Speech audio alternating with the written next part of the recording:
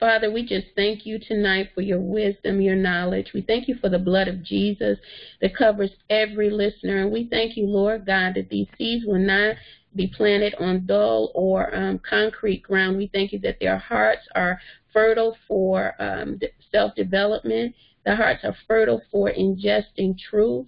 You said that we must worship you in spirit and truth, and this is a form of worship.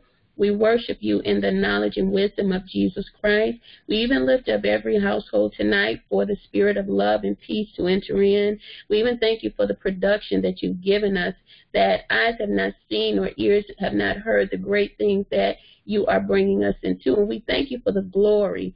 We thank you for the glory. We thank you for the breakthrough. We thank you for the healing. Jehovah Jireh, Jehovah Rapha, we thank you for your provisions. We thank you for the healing spirit entering in right now, and that every word that we speak tonight be engulfed through the spirit of the Lord. We thank you for the anointing that came to destroy the yoke of the enemy. And we thank you that your word says no weapon ever formed against us can prosper. And so, God, in the heavens we bind everything that's trying to come up against your people, and in the earth we bind them. We pull down every stronghold that besets itself over the wisdom and knowledge of Jesus Christ. No weapon formed against them shall prosper. We thank you that they're able to go on with their life today and tomorrow, knowing that you are with them, and that fear has no way in their life, that illness and sickness are bound and broken, even mental illness and past life histories in the name of Jesus. We come up against even generational curses, and we pull down those strongholds over them and their families, that they can productively work according to the wisdom and knowledge of Jesus Christ and work in this earth to bring a better balance and harmony in the name of Jesus. We thank you for food for our souls, and we thank you for the healing virtue right now that is taking place, and that our flesh move out of the way, that you can move in our lives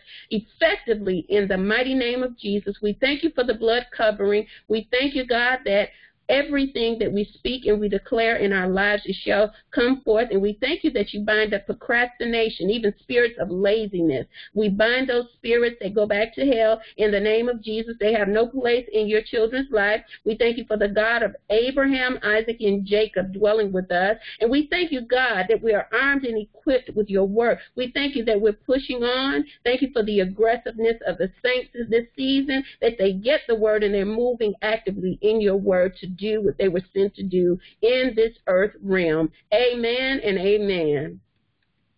Okay, so the author advises leaders to practice self-mastery. Self-mastery, which means that whatever you find trying to get you down, you need to write it down, because you are equipped to overcome it. If you think otherwise, then it will be so. Otherwise, you won't overcome the challenge. It will stay with you. All right? So the author advises leaders to practice self-mastery, which leads to greater levels of spiritual development for the betterment of themselves and their teams. Yourself has to come into divine order before you can effectively approach a purpose that you have in life. That means that if yourself is not in divine order, your money, your love life, your friendships, your relationships are all a fault, because you have not mastered the disorder or dysfunction within you. Now, when you go to church, they may teach to you concerning your emotions. God's going to do it for you, and whatever you pray for, okay, no more lies, because the season of spirit is upon us. God is working with us the way that he did back in Joel. He said that our sons and daughters would prophesy. And because our sons and daughters were prophesying, even those that I teach as sons and daughters, or if they take on the word of God and they walk with me and the vision that I've had, they become sons and daughters, they will prophesy. They will see greater things than I've seen. They will understand the lessons that they are spiritually encountering. Because as a child, you may have had a lesson where you put your hand on the stove physically and burned it, and it taught you a lesson. But as you excel in life, you get invisible lessons that you cannot see. And you cannot conquer them or overcome them until you meet with the spirit realm, your Father, Mother God in heaven. There is no way you can overcome. And we just come against the spirit of division. Because I hear spirit of division lurking around in this here call. And so this call is for people to excel in their lives. I don't think anybody comes on here just to be on here. That's why the numbers are small. I'm good with numbers being small, because there is a few that Jesus had, 12, that took on the world, and his name and the works are going on forevermore. Do you agree? So even in your house, if there's a spirit of division, you begin to use the word and you begin to speak. I bind it in heaven and I bind it in earth. The more you bind things that are not conducive to what you want in your life, the more you're going to see more of God's glory come in, because you're taking authority over your life. You're not allowing your life to be destined by things and people. All right, so spiritual development, when practiced daily, allows the practitioner, because the practitioner practices. Even doctors are practicing. They don't know what they're doing. They're practicing. So if you take a doctor's word for it, you have diabetes. They could be wrong. And you're accepting whatever they're saying because you feel weak to the diagnosis. The word of the Lord says, you speak those things as though they are. So if we're not feeling well, we speak healing and we believe it. We speak healing and we believe it. By faith, it's already done in the spirit realm because we spoke it. And our power is so great in our mouths and in our voices that it is setting the venue for the healing to come back. We just have to focus. All right? All right. So it says spiritual development, when practiced daily, allows the practitioner the ability to deepen their relationship with God, thereby understanding their own limitations, which can strengthen their inner man. How many times have you focused on what someone else was doing to you? How many times have we judged what others were doing rather than focused on our own selves? I know that I have. And so I stand corrected in the scriptures or by the scriptures. There's no correction for me without the scripture, because my life is based on the scripture. I learn how to live more effectively by reading a scripture a day. Here on page 37, Ezra 5:17, it says, now, therefore, if it seem good to the king, let there be search made in the king's treasure house, which is there at Babylon, whether it be so that a decree was made by Cyrus the king to build this house of God at Jerusalem, and let the king send his pleasure to us concerning the matter. Now, the word, if it is conditional on the king allowing a search to be done in the king's treasure house. We see that the spiritual treasure to be searched for is one that exists at Babylon. And so that's in Lodibar. It's a place where the people are trying to come out of. It's like the Exodus season, and Moses is taking them out. However, there must be a searching for the treasure. And I look at this here. When we're talking about the treasures, we got to find out what treasure is in earthen vessels, which is who we are. The treasures that we have are yet to be found, because many people are still looking outside of themselves for things to happen rather than going within. And so we have the prophetic word that says, speak those things as though they are.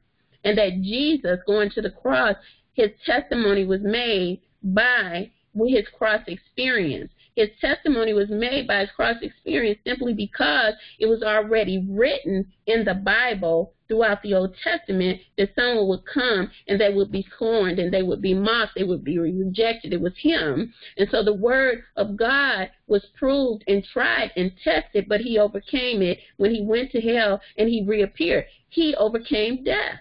And so his testimony is powerful, and it is given to the children of Israel, the children who we are, the ones that were engrafted to come into Christianity. The Jews rejected it, and so God gave it to, so to speak, the Gentiles. We can remove Gentile because I believe that throughout all of the world and time, God made us equal. Whatever love that we have, God has given it to us to give to other people. And so every one of us are valued to God.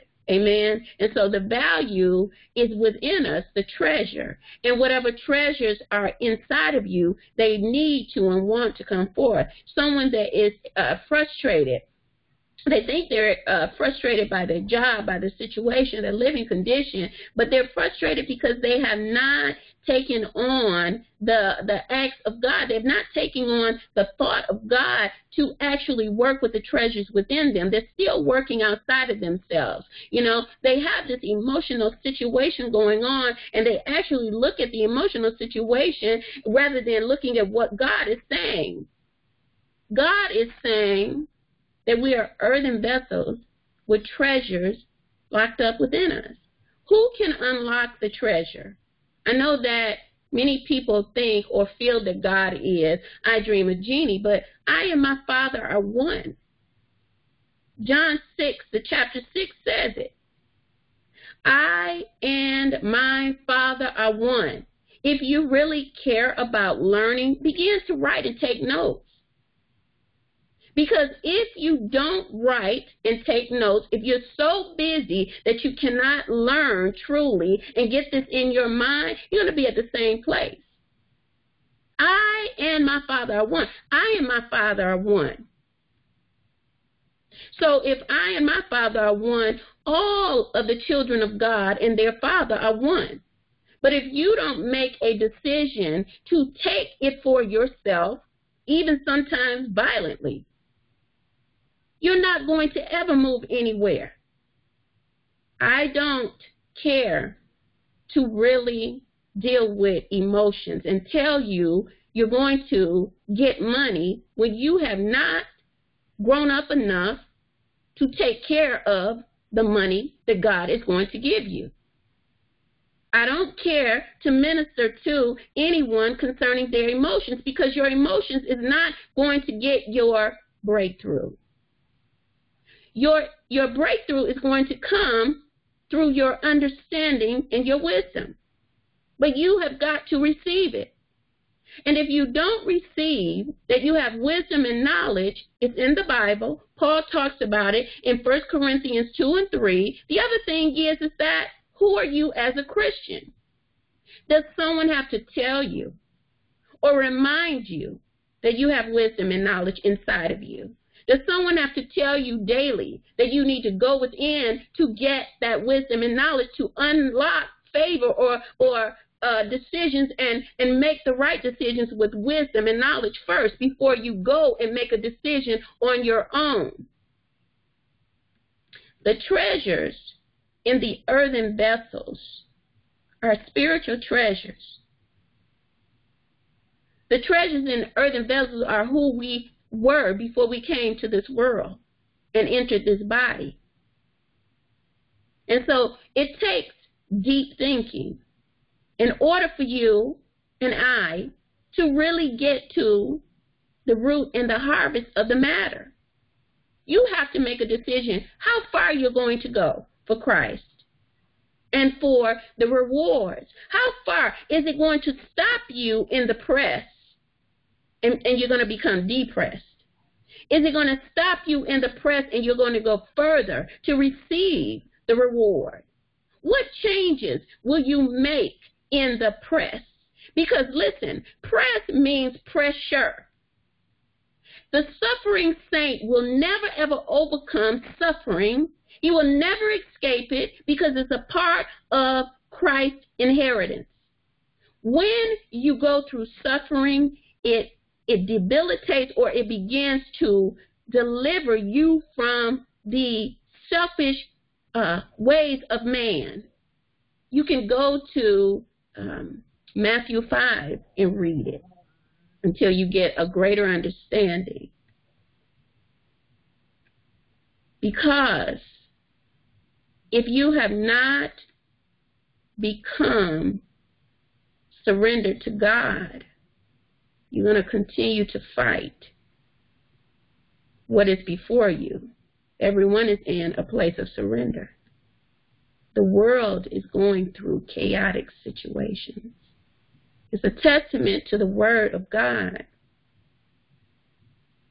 A lot of people are saying that Christ is soon to come, as if Christ is going to come back here the way he walked the earth before. But I want you to get this. Christ in you is trying to birth through you. Christ in you wants to be revealed through you. That's why we have the Word of God. That's why Jesus went to the cross and demonstrated. He did not do this so that his body would come back here and he would walk in the body again. He did, and the ghost was given up. He did this because his spirit would be able to involve itself in all of the Christians that took on and surrendered to him when they said, yes, I give my life to Christ. You got to wake up. Because some of the things that we've been taught are hindering our true understanding. We are equipped with God within us. There's no God outside. There's no God up in the sky. Only God within us. So when you pray and you feel you're praying outside of you, you're praying wrong. Because you cannot pray to something. You have to pray within you.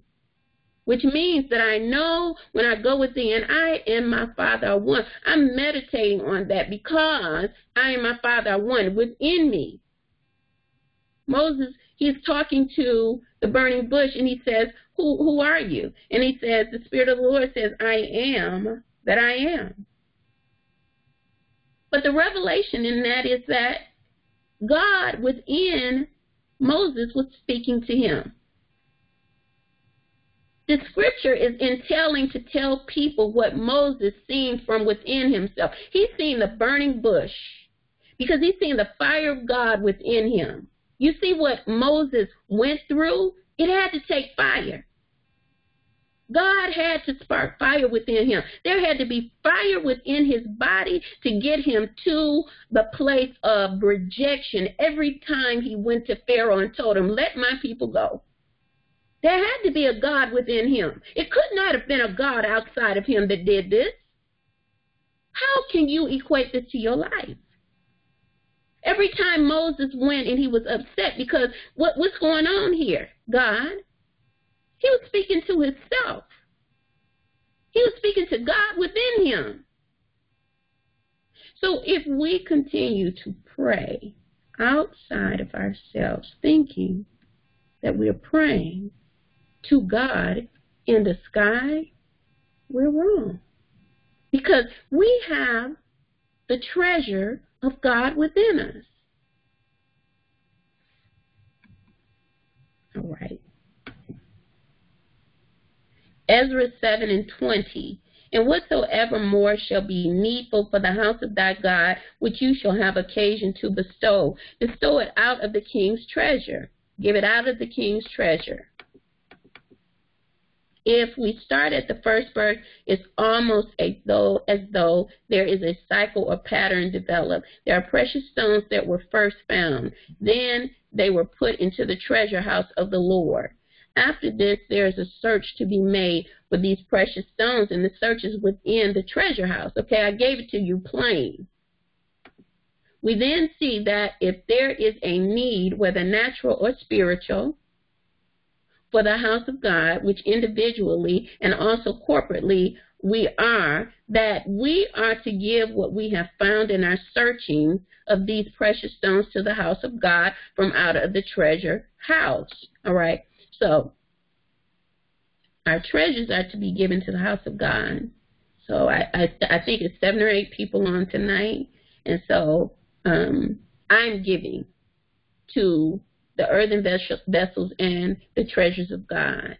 The word I'm giving is to wake up and to stir up the gift in each and every one of you, to provoke you to move beyond your circumstances and your situations and see the authenticity of who you are. If I and my Father are one, that's a powerful statement, but you have to get it for yourself, because consciously people don't awaken all the time to the anointing or a word being spoken over them. They can wake up 10 years later to the word. They can wake up because they had some kind of challenge that really made them or shook them. Matthew 13:52 says, Then said he unto them, Therefore every scribe which is instructed into the kingdom of heaven is like unto a man that is a householder, which brings forth out of his treasures things. So you can look that up. Study it for yourself. I find sometimes that people don't appreciate when you give them uttermost knowledge. So you're going to have to study for yourself too. But we have to remember the king's seers saw prophetically into the words of God. And so the words, what he's saying, as she's saying, is that the words began to speak to the seers and the prophets. The word of God began to open up to the prophets and the seers and show them how things really were, how the community was set up, how the 12 were walking, how the 12 tribes of Israel were set up and the purpose of their setup. You understand what I'm saying? Why they were giving gifts to 12 tribes in the name of Jesus. Because a lot of people think it's religion, but they don't understand. Again, like Rex came on a couple of weeks ago, and we had tribes he was talking about theirs, and the communities were set up for the reasons of the profitability. So even when you look at profit, in the religious connotation, it's spelled P-R-O-P-H-E-T, but profits come to profit people. And if the people don't profit, it's not the prophet's fault. It is the people's initiative, whether they take on the words and the knowledge to practice. Seers see. They see further than the people that may be studying under them. Seers may need guidance and instruction because they're new or they don't understand some of the laws of the Spirit. So you have younger seers that need instruction. But when you have seers that have grown up and they've experienced things, then they have people that come under them for instruction. Now, the instruction that I give is always to seek God, because what God has taught me in the walk of seership and prophetic gifting is that there's not one way that we're taught. I'm taught more like Paul. Paul was not taught by any of the disciples of Jesus. He had a revelation, and that's where him and the Christ Spirit met, and he was engaged from there on. And so the Christ Spirit taught him, period. And he acknowledges that in the Bible. I think it's around Galatians 1:11. And so to understand that scripture can help some people. And it's not to say that no one else can teach you. You have to know your anointing. You have to know where your purpose is. You have to know whether you're a dreamer, a seer, and be honest with yourself. But being at one with God gives you the ability to see and have some capacity of gifting that you will need instruction with. Amen? So let's see, where are we?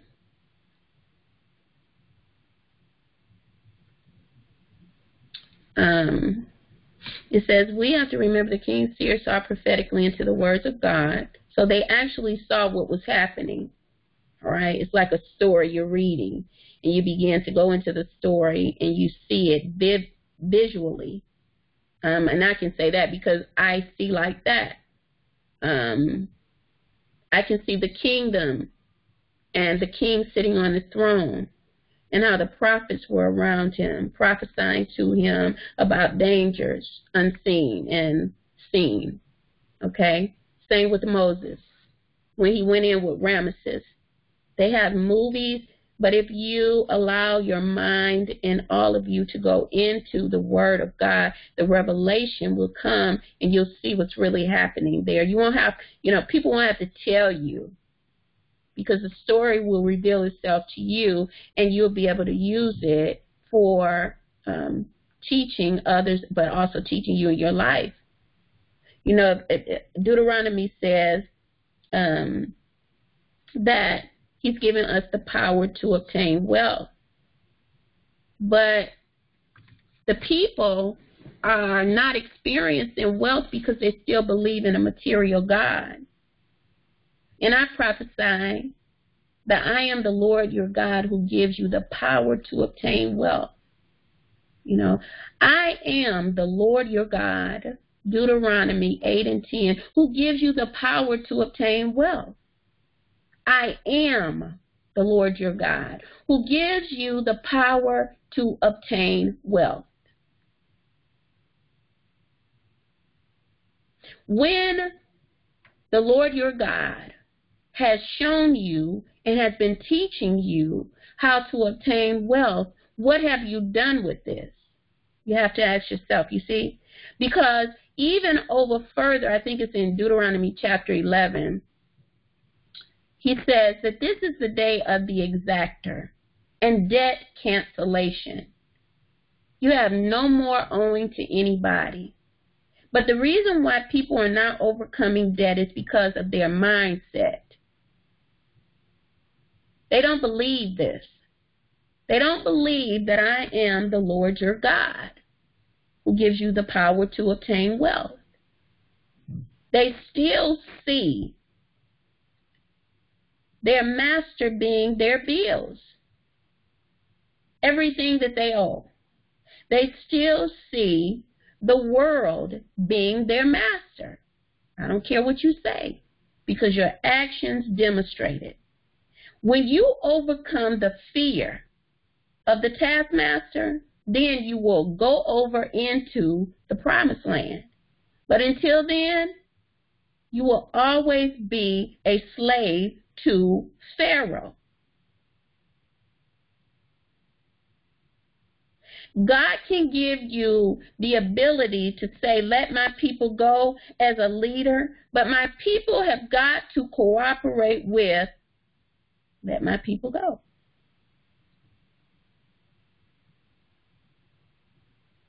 All right, so faith. Faith is needed for accomplishing and producing present truth. What is present truth? I'm asking you guys a question.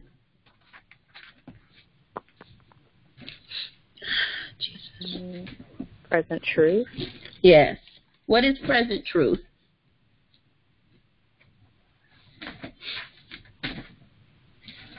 Things that are taking place in the present that just so happen to be true. I don't know. Or like actually, I don't know. I guess the things that are taking place literally in the present moment, but are truly that of God's prophecy, maybe? I don't know. Okay, yes. But what's happening right here, right now, is present truth. Because no one should be distracted to look at anything else but what's going on right here in this meeting. And because anyone else is distracted from this present truth, they're not getting the whole truth for this experience of awareness right now. All right? So present truth can be everything that you said, but to bring a person into present truth means that they accept that their awareness has been all over the place, and they need to be in the moment of where they are. If there's any distractions going on right now where you are, how can you actually get any truth that's going on around you? You would miss a word concerning debt cancellation because you're not in the present moment of truth. This is what's true right now for us that are on this phone. And if we have not come to an agreement with ourselves, then we still are struggling with some forms of double-mindedness because we're not here for the right reasons. That's an example, but it's true.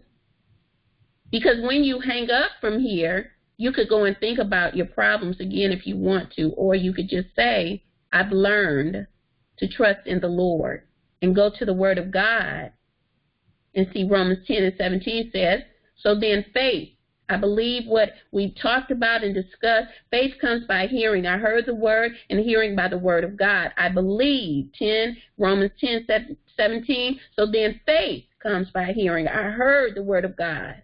I received the word of God, and hearing by the word of God, and it is established within me. And I continue to say this over and over again until my problem that was distracting me from the present truth is gone. See, faith, it says again, is needed for accomplishing and producing present truth. So if you have no faith where you are right now and what you're going through, then you cannot accomplish any kind of truth. Your truth will be predicated on what you're experiencing right now. Hell, that's your truth, okay? You ain't doing nothing about it. That's what you got. And that's where your faith is, because you keep thinking about it, right?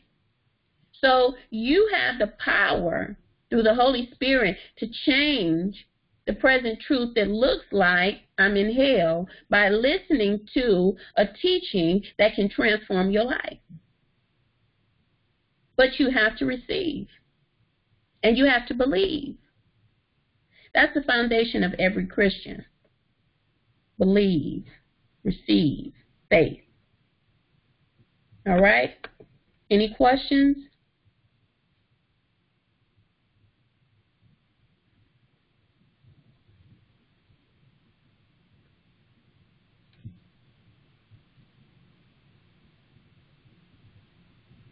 Hello. Hi. Hi, I had a question about prayer. Okay. That we touched on earlier. And you said that if we're praying to something outside of ourselves, or thinking, praying to someone, or thinking God is up there, then we're doing it wrong because we need to look within and God is within us. Right. What about when you feel like lonely or empty, or you can't find that within yourself? Well, then that's why you come together and you fellowship. Like we come on, and, it's wonderful that you chimed in and you spoke up, because that's when you're able to get the building and encouragement that you need. When you come together with people and you're able to ask the question, it actually affirms you, right? And you're able to look within yourself even more and say, okay, I got this, or I'm getting it, or you're being directed to a place where it's going to help you. That's why the church always says that fellowship is necessary, because we won't feel alone. But, this is an experience that I want to also address that is necessary. Because sometimes people are put in a season of alone so that they can search themselves out. So I would advise everyone to take this information in. Because whenever God is dealing with us, we will be put in an isolated situation, and God is always with us. So isolation is good because if we recognize that we aren't alone, we begin to accept the spiritual man, the spiritual part of us. We can't do it when people are around. We won't do it when people are around. And so isolation can be a season for us to recognize that we need to begin to work on ourselves spiritually. And if we don't do it, we'll continue in that alone season, because they're seasons. It's not forever. Alone seasons also come through us telling ourselves that we're alone. So we have to begin to speak differently into our own consciousness. You see, if I continue to say that I'm alone, and I've been there, nobody understands me, nobody's there for me, you know, I found myself dealing with a spirit of pessimism. I also find myself dealing with a spirit of depression, all right? There's other spirits that I found that alone season was telling me, and why? Because God wanted me to combat them in prayer. You know, I bind up the spirit of loneliness. I bind up the spirit of rejection. I bind up the spirit of anger. I bind up the spirit of hatred. I bind these spirits that hold me. I bind up the spirit that speaks to my mind and tells me I'm nobody. I bind it, you know. And so the Bible tells us that whatever we bind in heaven, which is in our mind, it shall be bound in the earth, which is our body. In the beginning, God created Adam and Eve. And it tells us that he formed them out of the dust of the earth. So you know that the body is formed out of dust of the earth. And so this earthen vessel that we have is tricky. And the mind is tricky because of things over our lifetime that we've ingested from other people's words all around us. We begin to renounce the words that people have spoken to us. You'll never amount to anything. Because I am somebody. Shut up. I don't want to hear that no more in my mind. I bind you. You got to get, you got to get really assertive with yourself before you can even master anybody else. Because if you take everybody's mess, you're going to continue to take it. But if you begin to master yourself and deal with yourself, that's a prayer, by the way. Shut up. I don't want to hear that no more. That's not who I am, because you're talking to voices that you hear within yourself. Prayer is talking and speaking. Some people think that prayer is formal. I got to put a dress on, and I got to get in, you know what I'm saying, formal attire, and I got to get in this position. Listen, God lives within us, so he hears, the Spirit of the Lord hears everything that we're saying, everything that we're thinking, because he is who I am. Can you get that? Can y'all grasp that? Because this is not just for her. This is beating the head of the devil, because too many people have thought that the devil was outside of them. It's everybody. But we're only attracted to the devils that come to us, or the bad relationships, the man that used me, or the person that took my money, because of what's inside of us.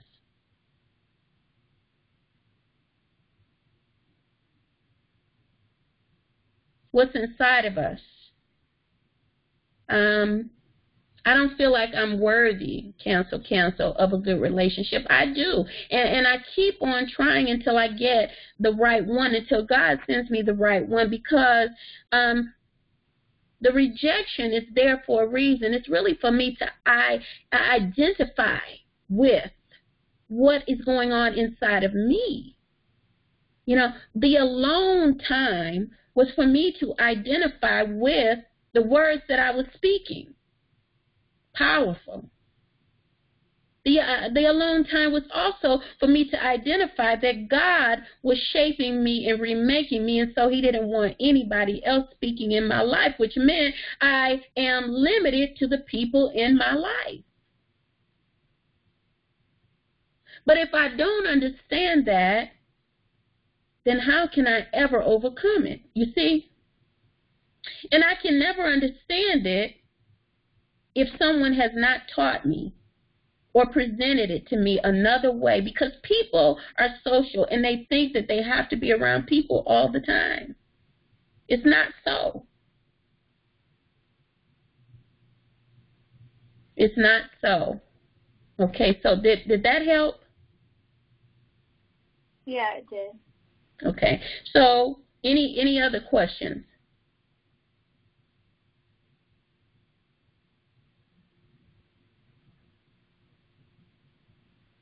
So we just ask God to give us peace with where we are in the name of Jesus tonight. And we just ask for the blood of Jesus to cover each and every one of us, to empower us, to move deception away from us by the blood and through the blood, to move, that the Holy Spirit will move by his power and by his might, and the sword of the Lord will begin to cut away anything that's holding or entangling us mentally, physically, and spiritually. We thank God tonight for the angelic host and the Lord of Sabaoth moving on our behalf. We thank you for the uplifting and encouragement of the saints. But we thank you tonight, Lord God, that these seeds will go forth and produce a valuable, fruitful harvest in their lives, that they will see how great they are, and you will begin to change the naysaying in their hearts and minds concerning themselves, the fear and the worry, into victories, that they overcome by the blood, they overcome by the speaking of your word and the testimony that you've given them already, by them applying your word to their life daily, that they will become victorious. And I thank you, Lord God, that they see. They tried life one way, but if they try life your way, that greatness will develop and they'll see the victory in their lives in Jesus' name. We pray for the blessing of the Lord to take them over, and that as they sit under this here covering, that they begin to sup on your word and they begin to see life transformation and changing situations in their lives because of the word of knowledge that they've taken in the name of Jesus through this word. It is so. We agree. Amen and amen. Okay, you guys have a wonderful evening, and we'll see you next week. Have a nice night. Good evening. God bless you. Good evening. God bless you.